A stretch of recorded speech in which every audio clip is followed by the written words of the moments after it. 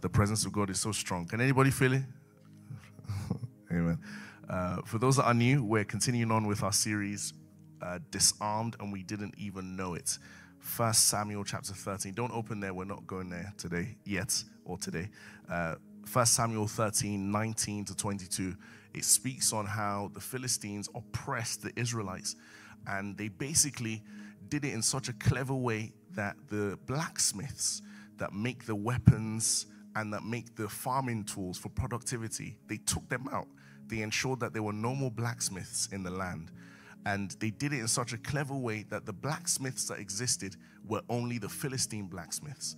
And I shared with you that one of the things I believe the Lord wanted us to really open our eyes to see in this moment is that God is trying to restore those he has called in the fivefold offices.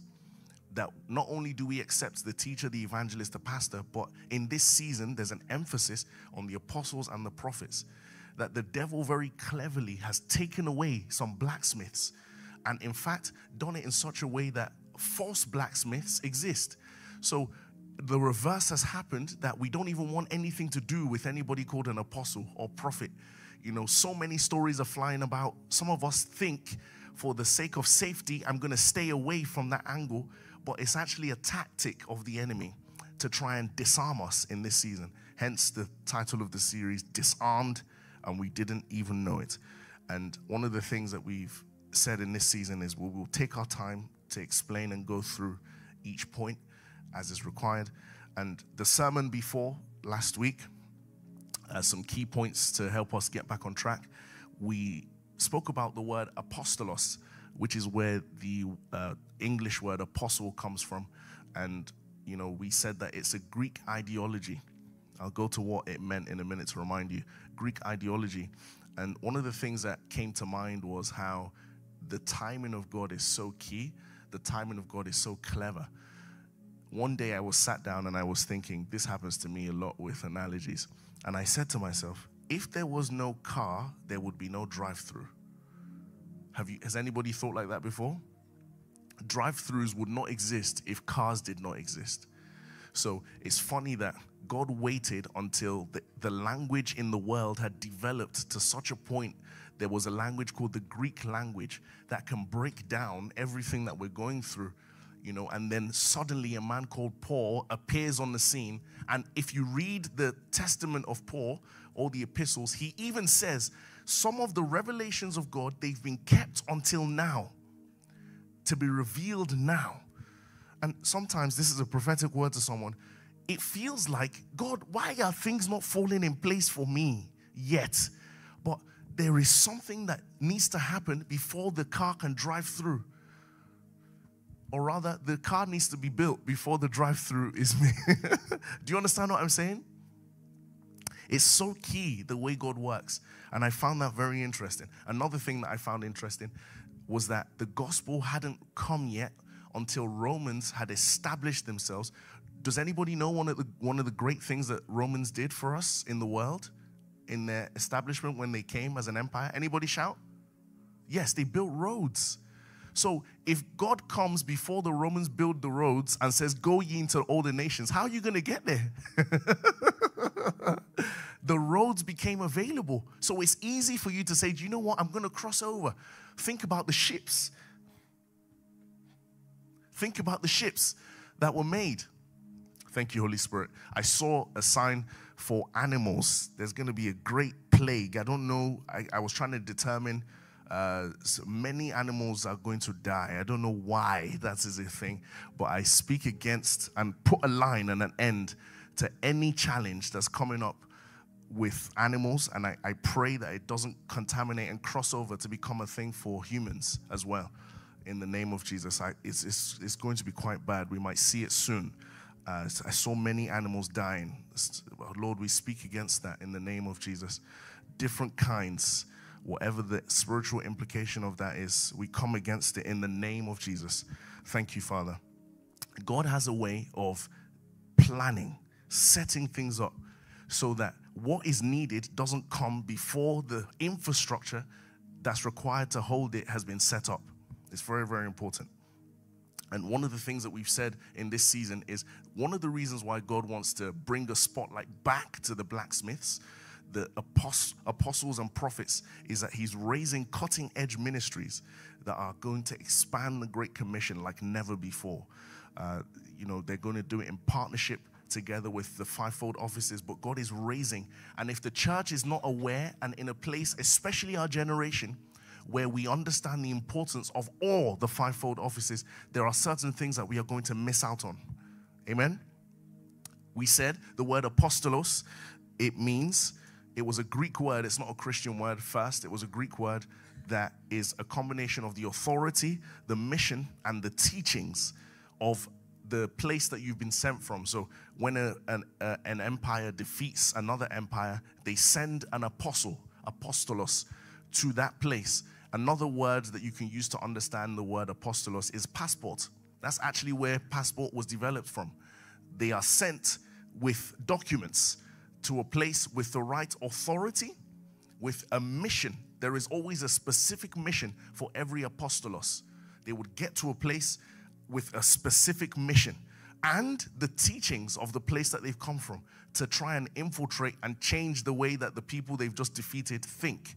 So when they conquer a land, if you don't teach the people your ways, they just continue, and one day they can even rise up and come and attack again. So those apostolos, or apostles as we know them in English, they were either delegates, they were either ambassadors, or they were naval expedition leaders.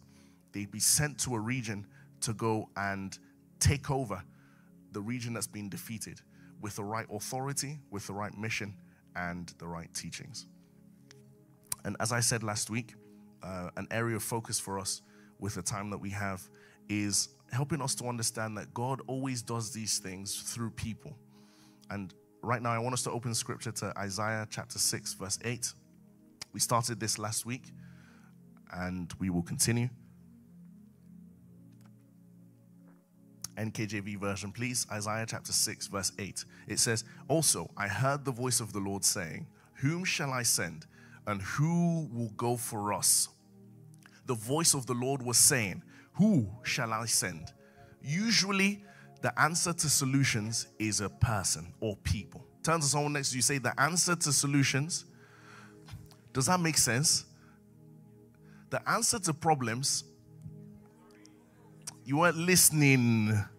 Turn to someone else that's awake in this side. Say, the answer to problems is people. I heard the voice of the Lord saying, whom shall I send? Who will go for us? Then Isaiah responds, here I am, send me.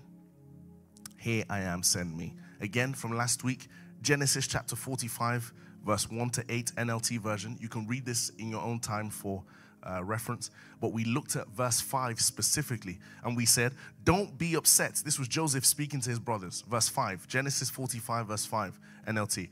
Don't be upset. Don't be angry with yourselves for selling me to this place. Guess what? It was God who sent me here ahead of you to preserve your lives. God saw ahead. In fact, in the book of Genesis, God prophesies to Abraham, your people will be stuck in a land, the land of Egypt, for 400 years. They did a bit more than that, but it was supposed to be 400 years. And after 400 years, they will go to the promised land. God sends a person as the solution. I'm trying to help us understand. Joseph has an understanding of this. He sends a person. Verse 5, it was God who sent me here ahead of you to preserve your lives. If you keep reading, verse 6, this famine that has ravaged the land for 2 years will last 5 more years, and there will be neither plowing nor harvesting. God has sent me ahead of you to keep you and your families alive and to preserve many survivors. Verse 8, so it was God who sent me here, not you. He is the one who made me an advisor to Pharaoh, the manager of his entire palace and the governor of all of Egypt. I also showed you last week, Psalm 81 verse 5, the first part of it, NKJV. It says, this, he, speaking of God, established in Joseph. If you read the verses before, it speaks of the promises of God for the children of Israel. He established it in someone, inside someone. Turn to someone next to you and say, it is possible for God to establish a solution inside someone. Inside someone. Inside someone. Amen? One of the prayers that we have to keep praying is, God, may my life be a testimony for you. Help me see my life to be fit, that you showcase a template through me, that you can showcase the preservation of my generation through me.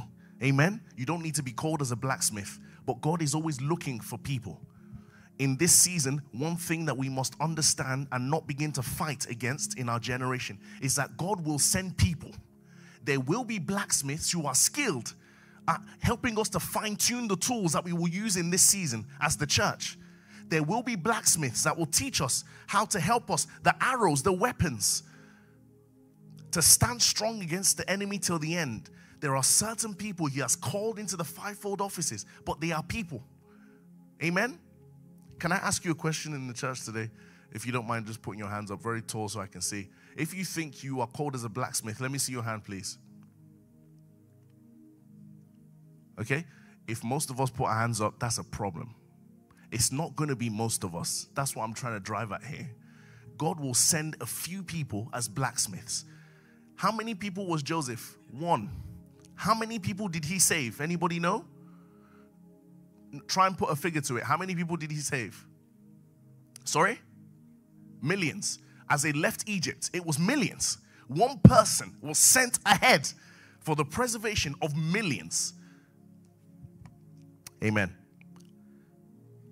Can someone repeat after me? God, use my life as a template to show the suffering of Job. You were quiet.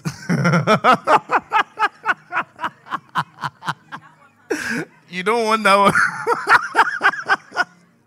Someone said that's brazy. Okay, mate. Say, God, use my life as a template to show the faith of Abraham. I know you like that one. Use my life as a template to show the restitution of the prostitute Rahab. Oh. Amen. Let's move on to another example. Moses. If you read Exodus chapter 3, verse 7 to 10, you can read about him in your own time. Another scripture that refers to this is Acts chapter 7, verse 34. I want us to read that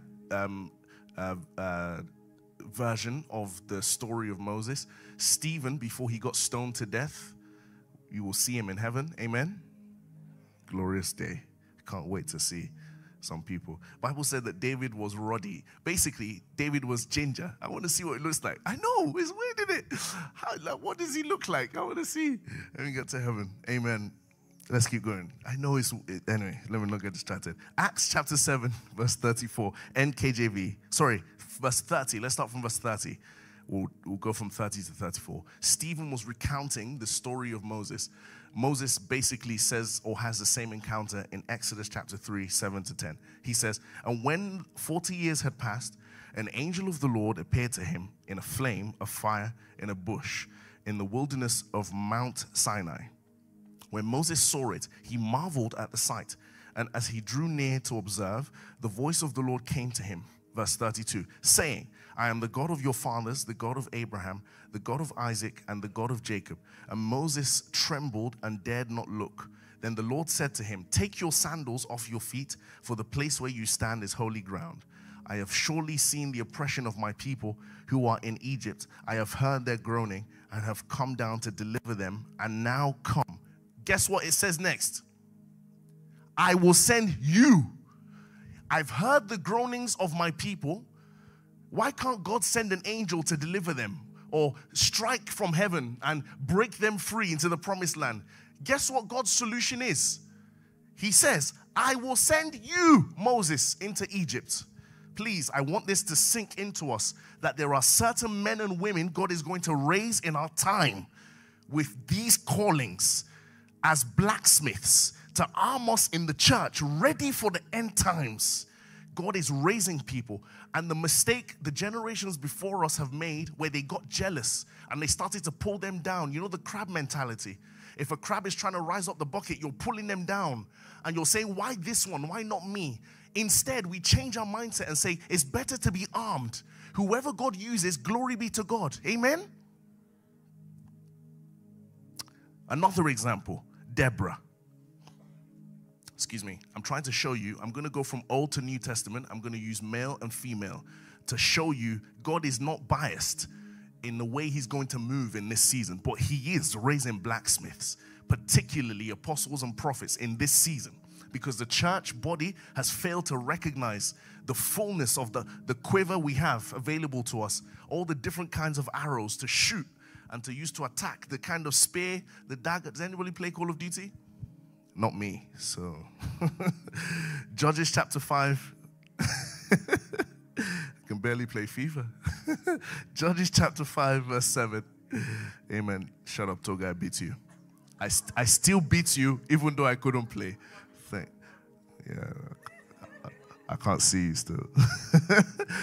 Deborah. Judges chapter 5 verse 7. It says, village life ceased. Deborah was singing the song. She made a song. Village life ceased.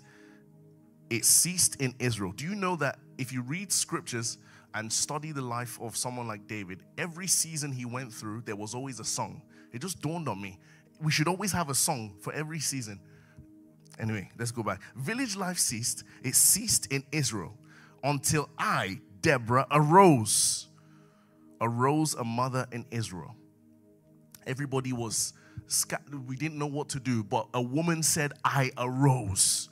I stood my ground. If you read the story of Deborah, the way she spoke to Barak, she said, if you don't go, I will go. And I will get the glory for this, the win. She said, I'm going to send you my younger. You go and you taste some victory because I'm already strong. Amen. Anybody see what happened with the Conservative Party this weekend? I could not believe it.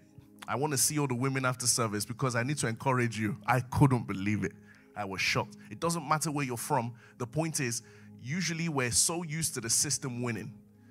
I don't know how long you've been in the country or in the West. We're used to the system winning. I said there's no way this woman, if you're not into politics, Google it or check on TikTok or ChatGPT and search for Kemi Badenoch. I could not believe it. She's Nigerian. She's now the leader of the Conservatives, not even Labour or Lib Dem. Conservatives, I couldn't believe it. I said, God, a woman has arose. Another example, Esther. Esther chapter 4 verse 13 to 14. Mordecai told them to answer Esther, do not think in your heart that you will escape in the king's palace any more than all the other Jews. For if you remain completely silent at this time, relief and deliverance will arise for the Jews from another place. But you and your father's house will perish. Yet who knows whether you have come to the kingdom for such a time as this. I can give you example after example after example of God raising individuals. Let's talk about Samuel. Let's talk about Mary, the mother of Jesus. If you read the book of Luke chapter 1, you see the way the angel of God visits her and says, you have been favored amongst women. Let's talk about Jesus. Let's talk about Paul the apostle. How about Priscilla and Aquila? God used them. We always quote that scripture. Paul plants, Apollos watered. What you don't know is Apollos only knew the gospel of John. He didn't know the gospel of the Holy Spirit. Priscilla and Aquila, first of all, I find it interesting that the Bible addresses them as woman and man, not man and woman. I found that interesting, just putting that out there, you know. Priscilla and Aquila, they listen to Apollos preaching. He preaches powerfully in the Gospel of John, and they're sat back as blacksmiths. They say, we need to equip this boy to understand the doctrine of the Holy Spirit. If you read the account of how they took him in and started to drill him, this is how, and he becomes a man full, equipped, like Ephesians chapter 4. The body of Christ is now equipped by the five-head, the fivefold, I said five-head, equipped to live out as God expects. prophecies have been released from scripture. I'm talking about scripture, of how in the last days God is going to pour out his spirit on all flesh, men and women, young and old, Gen Z, Gen Alpha, Gen X, Busters, millennials, all of us. We're going to shine like, look, what God wants to do in our time now, the church has never seen it before. But for us to be able to deliver like that, imagine you go to the farm and you're using your hands to dig. We need to be equipped with tractors, because there's something deep God wants to unleash in this end times. If you're using your hand, how long is it going to take to get to some of the gold and some of the treasures that God wants to bring out through the church into the world in this time? Amen. Can I ask you a question? Does anybody know that Samson made it to heaven? Don't worry, I'm not preaching heresy. I'm going to show you something. Does anybody, okay, put your hands up if you believe Samson made it to heaven. Put it high. Don't lie, man. Let's see your hands so we can check who is. Keep it up. Let's check on this side. Nobody on this side? No one's brave? Okay, middle. How many of you? About 6. At the back? Okay, choir side. How many of you know Samson made it to heaven? Okay, let me show you scripture. Everybody open to Hebrews chapter 11. Let's start from verse 32. I'm going to shock you today. Watch. That means you are not reading your Bible. Hebrews 11. Let's start from 32, NLT version. Everybody has to see this, because your eye has to open to something today. For the first time, you will clock, and I'll tell you why I'm bringing up Samson today. How much more do I need to say? It would take too long to recount the stories of the faith of Gideon, Barak. What does it say there? Oh, why is he being mentioned? But keep reading. Jephthah, David is being mentioned with Samson. Keep reading. Samuel and all the prophets. Next verse. By faith, these people overthrew kingdoms, ruled with justice, and received what God had promised them. They shut the mouths of lions. Keep going. Quenched the flames of fire and escaped death by the edge of the sword. Their weakness has turned to strength. They became strong in battle and put whole armies to flight. Next verse. Women received their loved ones back again from death, but others were tortured, refusing to turn from God in order to be set free. They placed their hope in a better life after the resurrection. Keep going. Some were jeered at, and their backs were cut open with whips. Others were chained in prison. Keep going. Some died by stoning. Some were sawed in half. Fam. Others were killed with the sword. Some went about wearing skins of sheep and goats, destitute and oppressed and mistreated. Keep going. They were too good for this world, wandering over deserts and mountains, hiding in caves and holes in the ground. Keep going, please. All these people earned a good reputation because of their faith, yet none of them received all that God had promised. You can go to the next verse as just a finisher, because it's the last one. For God had something better in mind for us, so that they would not reach perfection without us. All those people that have been mentioned. Do you believe David is in heaven?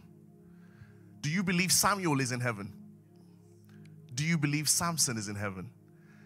Is it weird that Samson is in heaven? Somebody talk to someone next to you and say, is that not weird? Haven't we been taught that Samson he finished in a weird way? Talk to someone next to you. Is it weird that Samson is in heaven? Sam, is it weird? Anybody angry that Samson is in heaven?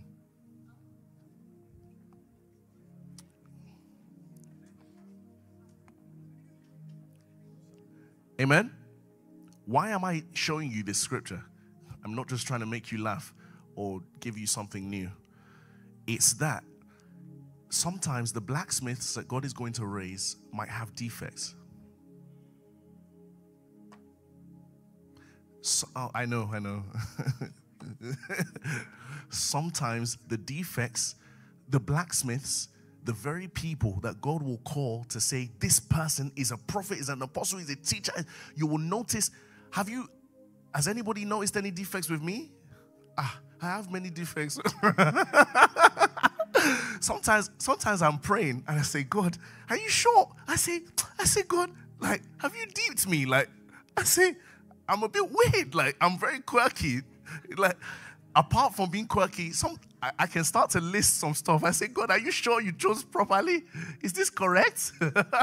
Sometimes God has anointed a man of God, woman of God, but they're slow. Let's talk truthfully. Sometimes the person God has called to equip you in this season,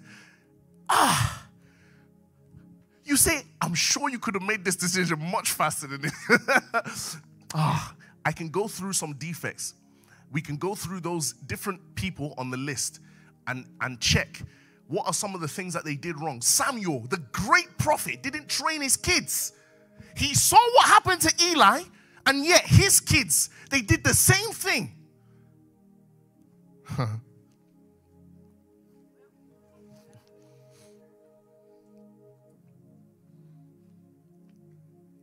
I'm not talking about a lack of integrity. That's not good. But you'll notice that the very people that God is calling, they will have defects.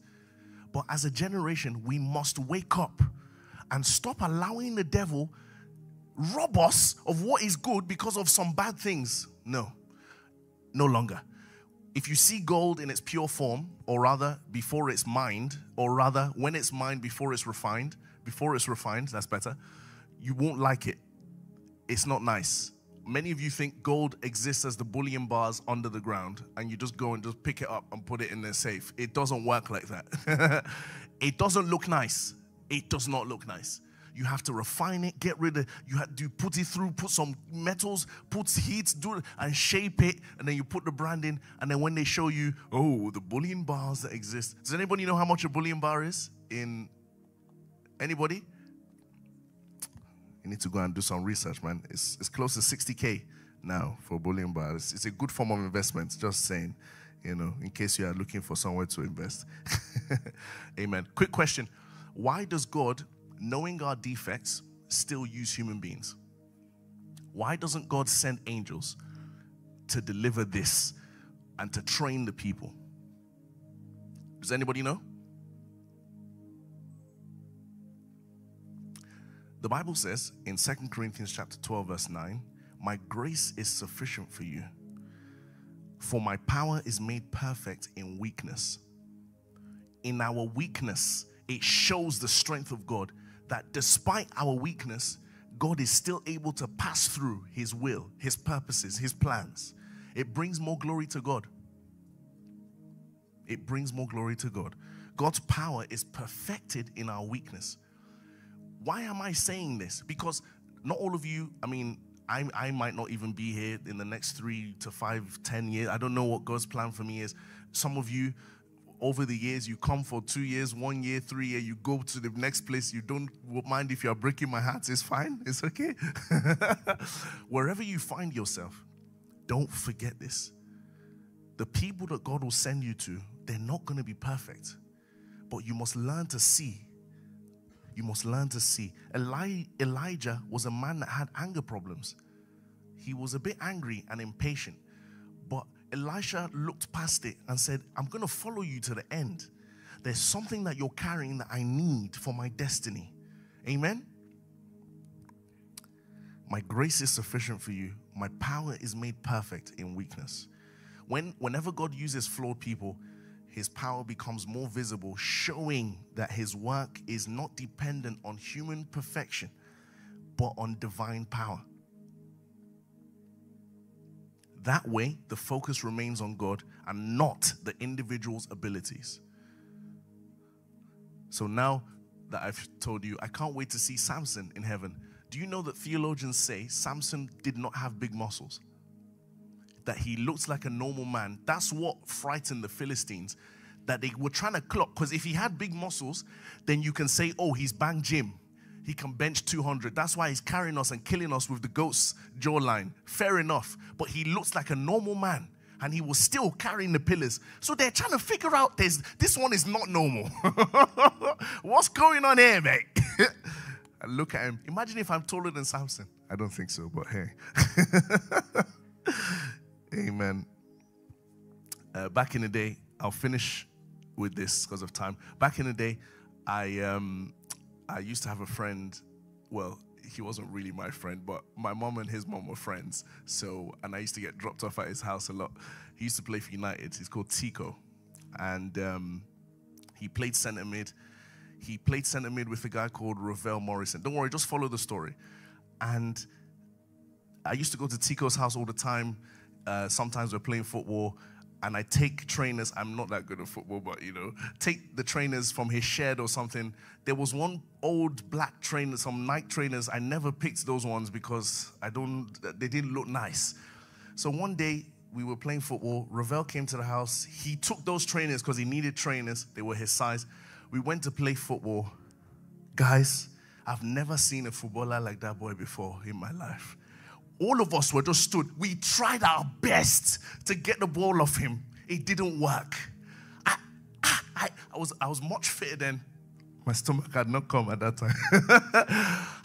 We were chasing him. Look, he was playing games with us. Follow me, I'm going somewhere. It got to a point, the skills, he's so skillful. He got bored. He chipped the goalkeeper from the halfway line. I said, what is all this? Follow me. We finished the session. He smoked all of us, and he's like, yeah, this was pre-training before his normal training. We got home to Tico's house, and he dropped the trainers. Ever since that day, I took that trainers. I said, I must wear these trainers. There's something in the trainers. I wear the trainers. Guys, next time we play, I flopped. Guess what? It wasn't about the trainers. Who was it about?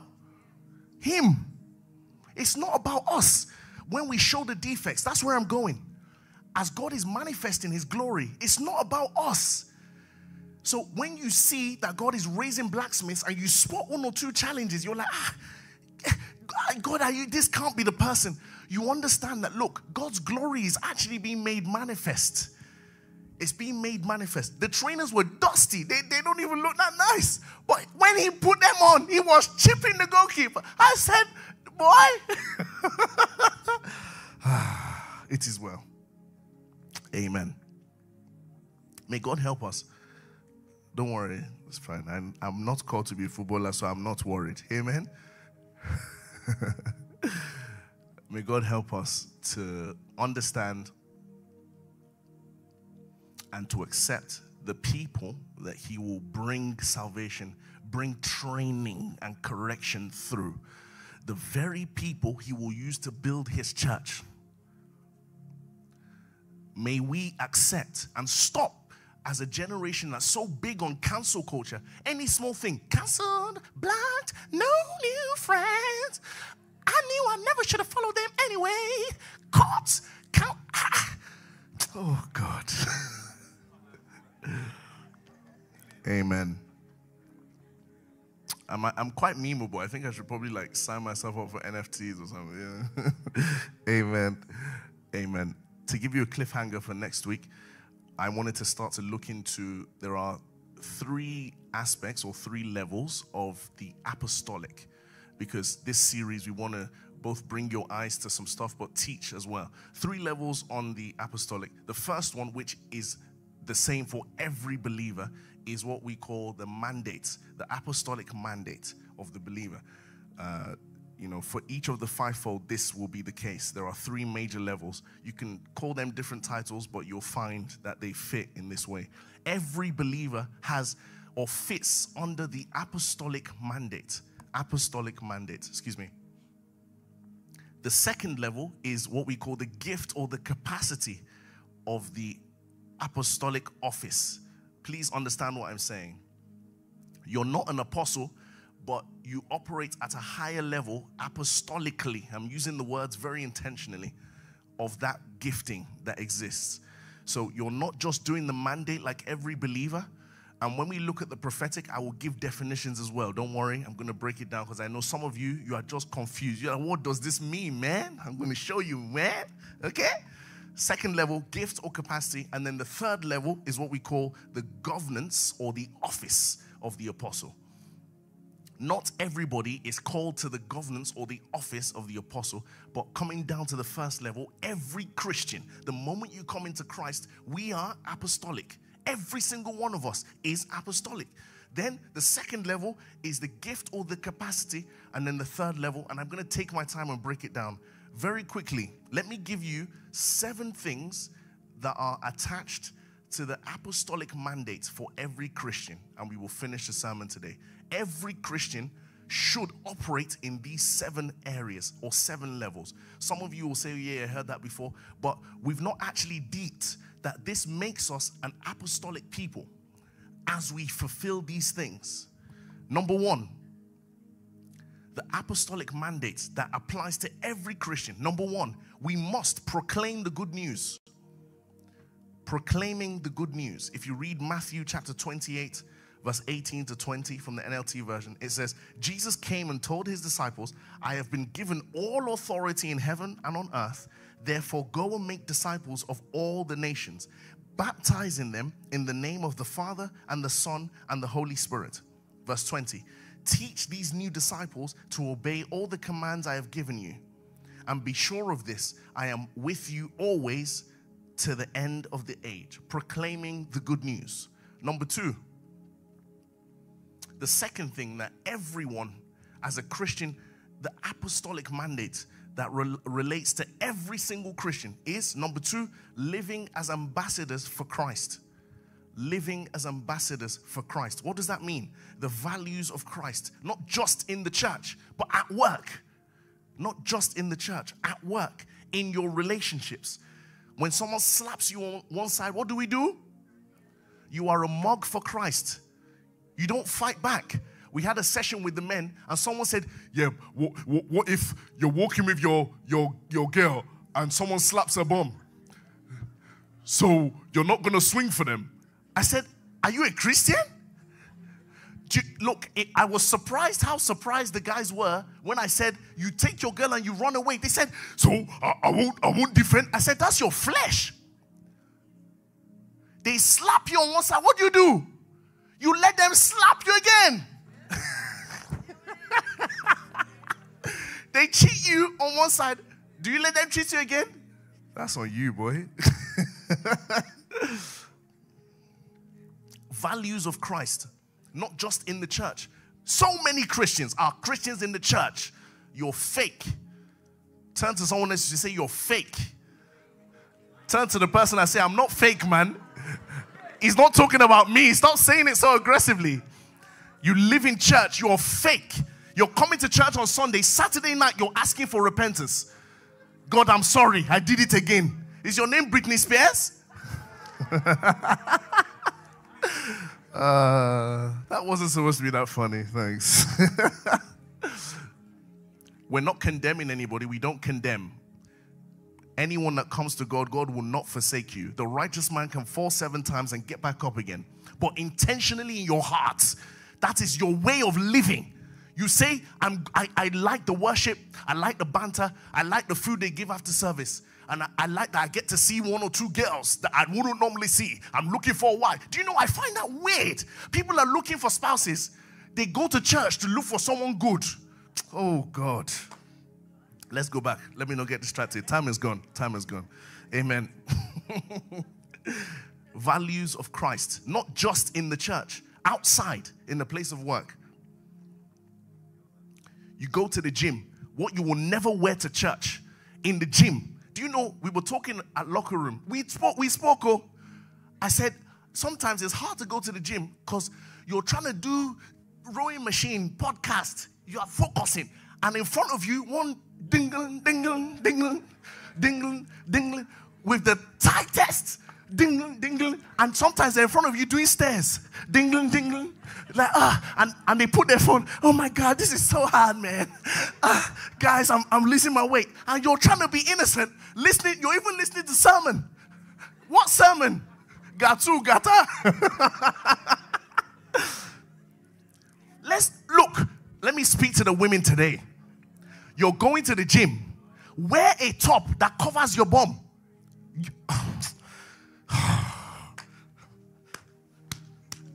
We must be different. We must be different. You're going to the gym, because I know the women are saying, well, how about the lads?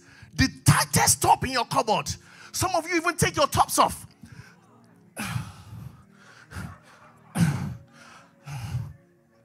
Oh, yeah. Can I have that weight, please? Spread your back with your...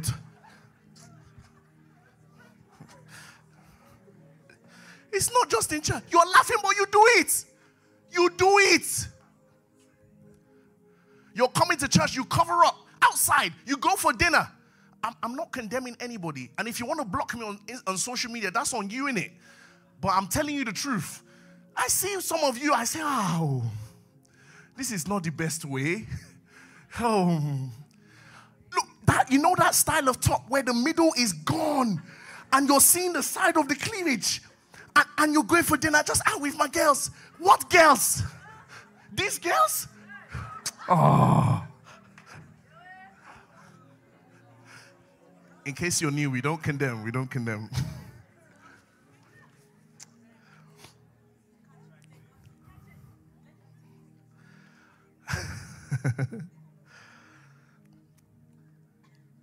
Second Corinthians 5 verse 20.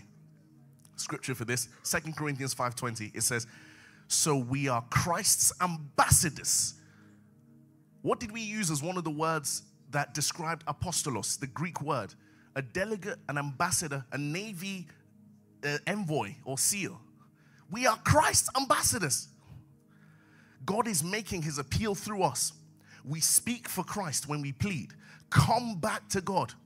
Stop wearing dress with cutout in the middle. Stop it. Wearing the tightest jeans you can find so we see the shape. Why? I'm talking to the guys because we have to always balance it. Verse 21. For God made Christ, who never sinned, to be the offering for our sin, so that we could be made right with God through Christ. Do you know, Casey was the first time I saw that there are some people who are doing certain things, and it's not because they're bad people, but where they came from at home, the mom has said, this is how you get guys. So I'm appealing to you, if you've grown up in a home or it's not been an issue before now, that there's a different way for us as Christians in the kingdom of God to do things. There's a different way. There's a different way.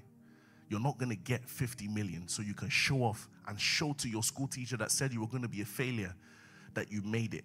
That's not the kingdom way to do things. It's not. It's not. Some of you are working hard. What's your biggest motivating factor? To prove to those that hated on you that you're going to make it in life. You will find out you get there, they don't even care. And then your life feels empty. Amen. Let's move on. Third thing with the apostolic mandate is engaging in reconciliation. Engaging in reconciliation. Every Christian should be part of this. 2 Corinthians chapter 5, verse 18 to 19, it says, and all of this is a gift from God, who brought us back to himself through Christ. And God has given us this task of reconciling people to him. Verse 19, for God was in Christ, reconciling the world to himself, no longer counting people's sins against them. And he gave us this wonderful message of reconciliation. I was sharing when we did the top session on friendship, and I said, you see someone fighting, you say, it's not on my business, it's not on me. It is on you as an apostolic mandate person in the Christian kingdom of God. Amen? It is on you. You must be involved. Someone around you is fighting, it should concern you. You shouldn't be comfortable. Is there wisdom to be applied where you're getting involved in every detail? Of course there is. But I'm saying this callous nature, which means, you know, the way your skin goes hard on your palm. We've become hard. We don't care. It doesn't even, we're numb to it now. Clear your minds. We've become numb to it. Reconciliation, engaging in reconciliation. It might look like offering forgiveness, breaking down barriers between people, facilitating peace where there's division. Reconciliation not only applies to spiritual restoration, it can also extend to social and relational healing. aligning with God's heart to bring wholeness in every area of life. Amen? One of your boys is fighting. I'm speaking to you now. Listen to me. One of your boys is fighting. And you know, if only this person understood that, yeah, what they said was a bit mad, but like, they just need help because sometimes they can't express themselves. So what they said, it sounds deep, but for that person, it's not even that deep. And all you have to do is go to that boy and say, like, fam, sit down. Let me talk to you, fam. Like, I hear what he did. Trust me. But if you understand how this person is, let me even show you some texts. See, this is how he talks. He didn't even mean it like that. I promise you. This is how it looks. He said, "Right, I'm not getting involved in that." Amen. Next one. Time is gone. But I will finish today. Don't worry. Because I know some of you are not happy with me. Amen. Number 4. Is that correct? Making disciples. Making disciples. Making, what did I say? Making disciples. Does it say it's for the apostles alone? No, it does not say that. Let me show you where it does not say that. Matthew 28 verse 19. Matthew 28 verse 19. What does it say? Therefore, apostles only, go and make, what does it say? It says go. Who was it speaking to? Everybody. And make disciples of all nations, baptizing them in the name of the Father and the Son and the Holy Spirit. Guess what the next verse says? Teach these new disciples. The teaching is not just for the person on the pulpit. Teach these new disciples to obey all the commands I have given you. And be sure of this, I am with you always, even to the end of the age. Making new disciples. It's not just for a select few. Do you know what we've done in the church? We're very good at evangelism. The few that are even good at evangelism. And that's where we've stopped. But guess what God's order or desire for us as people who are apostolic is that we make disciples. We make new disciples.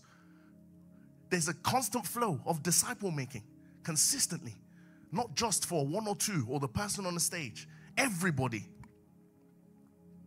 Number 5. Serving as salt and light. Serving as salt and light.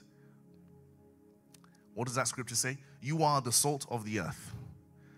But what good is salt if it has lost its flavor? Can you make it salty again? It will be thrown out and trampled underfoot as worthless. You are the light of the world, like a city on a hilltop that cannot be hidden. No one lights a lamp and then puts it under a basket. Instead, a lamp is placed on a stand where it gives light to everyone in the house. In the same way, verse 16, let your light so shine. I'm changing the version now. Let your light so shine before men that they may see your good works and glorify your Father in heaven. Having this mandate as Christians, this apostolic mandate, let your light so shine. Some of you, in the name of I'm introverted, your light is hidden.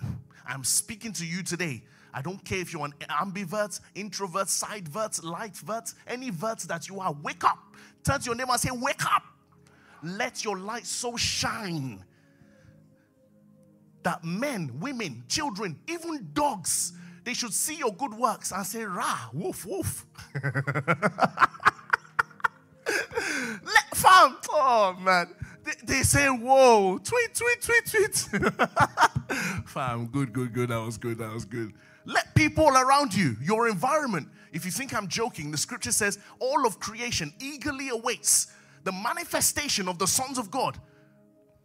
Let the birds in the air be like, man, God, you made someone called Josh today. A man called Josh is waking up. Let your light so shine. Turn to someone next to you, say, let your light so shine. Someone say, yes, yes. Say it properly, let your light so shine. It's a call to preserve goodness, bring healing, shine a guiding light in dark places. Living as salt and light can be as simple as showing kindness, standing up for justice, living out biblical principles, thereby influencing culture in a way that reflects God's kingdom. I want to challenge us today on this point. Look deeply at your immediate surroundings and say, how can I be light? It doesn't have to be huge, but how can I be light in my surroundings? What can I do practically? Not just in the church. It's good to start from home. Yes, start in the church. But how can I be light? How can I be light? I can hear you at the back, guys. How can I be light? How can I be light in my community, in my surroundings? How can I be light? What projects can I take on? But guess what? Not just doing good deeds, but doing it in such a way that you glorify God in heaven. Sometimes you watch some of the awards. I mean, we don't know how true it is, but at least some of them are trying. They come to do the speech. I just want to thank God. You say, thank God. God is being mentioned. Amen? In such a way, people are dazzled. They say, how do you achieve this? Like, you need to break it down. Like, what did you do? And you see it as an opportunity. You say, God be praised. I just want you to know, everybody sit down, sit down, sit down. You called me. You called me. You want to know the secret? Yes, we want to know the secret. Are you sure you want to know? We want to know the secret. Are you sure? I'm very sure. Tell us. It's God. Open your scriptures to John chapter 1. Final point today. Sorry, my bad. Penultimate point today. Apostolic mandates. Demonstrating God's power. Demonstrating God's power. This is not just for one or two people. It's not just for one or two people. I share this many times, and I want this to sink for you for the rest of your lives. If the devil is given an option to shoot a monstrous bear that has venom coming from its teeth, it has big claws, and it's coming with a machine gun and a swarm of bees, which one do you choose? The bear. It's a bigger target to hit. But God is raising so many. He doesn't even know. He said, where do we start from? Should we start from the choir? Let's take clarity. Well, if we take clarity, John. If we take John, who can I see here? I don't know your face, sorry. Alessia. We stand up. He said, you know what? We don't even know what to do. May God help us. Demonstrating God's power. Mark chapter 16, verse 16 to 18. Anyone who believes and is baptized will be saved, but anyone who refuses to believe will be condemned. This is the key verse. These miraculous signs will accompany all those who believe. It doesn't say those on the stage. Everyone that believes. They will cast out demons in my name. They will speak in new languages. We've dealt with this before. Verse 18. They will be able to handle snakes with safety. It's not speaking of snakes and scorpions literally. If you carry a snake and you get bitten, we will pray for you and say sorry. But fam, the scripture is not talking about literal snakes and scorpions. It's talking about principalities, powers. That you will enter positions where you're dealing with some entities, but it will not hurt you. You will get to work. The way we're sat here in church, some of you don't think that is possible, but the way you're sat here in church, do you know there are some people that visit some particular places before the week to also prepare themselves? Do you know? You don't know. Do you know that some of your colleagues are witches? I'm not trying to scare you. You come to church and you're very bold about being a Christian. Some people also, they go somewhere because everybody wants to do well. And we all know in life, you can't do it by yourself. You get to a point where you clock, I'm not big enough. If you're serious about life, you clock that, it's not possible. Every smart person that's achieved, even the ones that try to run away from God, they always say, we know there's a driving force. We've seen one or two things in our lives. Everybody knows there's somewhere you have to visit. There's an altar you must service. Everyone knows. You get to work, something has been done, some words have been chanted, some things have been said. This is how you will make a mistake on this deal. And you get involved, this is how you'll make mistake on this project for uni, for course, for your coursework, and so on and so forth. This is what this scripture refers to. They will handle snakes with safety. If they drink anything poisonous, it won't hurt them. They will be able to place their hands on the sick and they will be healed. It's not just for one or two people at the front. You can pray. Put your hand on the person next to you and say, I pray for you. Say, receive. Don't put it on their heads, please. Just put it on their shoulders and say, receive the power of the Lord. Push the person, receive the power. Amen. For all believers, this means praying boldly, trusting in God's power for healing, provision, and transformation, and believing that God works through them to impact others. And finally, the last point today, for everybody under the apostolic mandate is building up the church. Building up the church. If you check Ephesians chapter 4, verse 11 to 16, and scriptures that talk about spiritual gifts, they talk about how we are actually supposed to edify one another, building up the church.